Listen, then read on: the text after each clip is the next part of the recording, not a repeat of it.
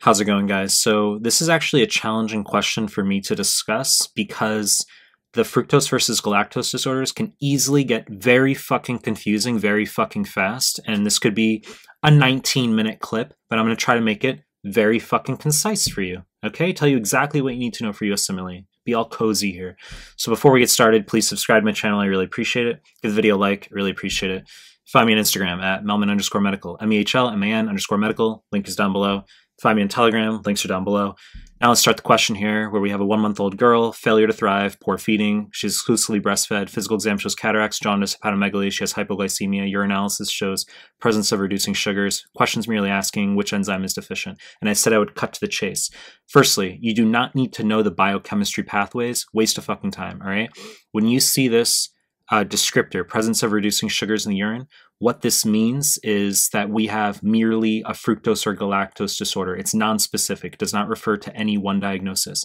Now, the first very high yield point is that the galactose disorders are going to present within a couple months of birth, because lactose in breast milk and formula is a disaccharide that's composed of a galactose and glucose molecule, okay? So the child is exposed to that from birth.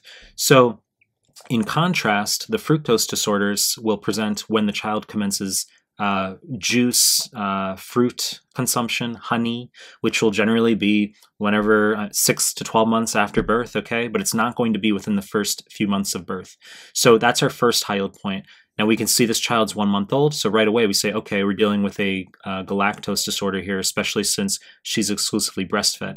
The other high yield point is that this finding of cataracts is characteristic of the galactose disorders, okay? Galactose can be converted via aldose reductase into galactitol, which has an osmotic pull in the lens of the eye, causes cataracts, okay? So that being said, another high yield point, and this is where I briefly mentioned that we do not need to waste our time with the biochemistry pathways, but I'm going to tell you an important detail here. There are two enzymes for both the fructose and galactose pathway, okay? Two enzymes for each. Deficiency of the second enzyme in both pathways is worse. So aldolase B is the second enzyme for the fructose pathway. Galactose 1-phosphate uridyl transferase is the second enzyme for the galactose pathway. So deficiency of either aldolase B or G1P uridyl transferase, bad fucking situation, okay? Now for this presentation, this doesn't sound good, does it? Subjectively, even if you don't really know what's going on, we have failure to thrive, poor feeding, there's hypoglycemia, hepatomegaly, jaundice, holy shit. Like, this just subjectively doesn't sound good, right? And we say, okay, well, it's within a couple months of birth, this is a galactose disorder, so we're gonna choose the second enzyme that sounds bad, because this presentation's bad, and we know that this is a galactose disorder. So our answer is merely just galactose 1-phosphate uridyl transferase.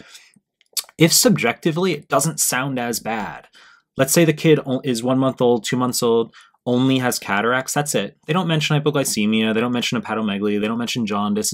It's not as bad, quote unquote.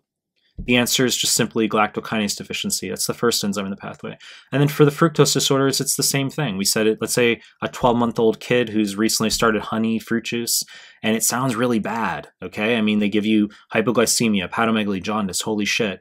And you say, well, it's only started recently with table sugar, honey, fruit juice, so we're going to choose a fructose disorder. It sounds bad, so we're going to go with aldolase B deficiency, hereditary fructose intolerance. Whereas if the patient's asymptomatic and has reducing sugars in the urine, which starts after 1 year, that would be fructokinase deficiency, okay?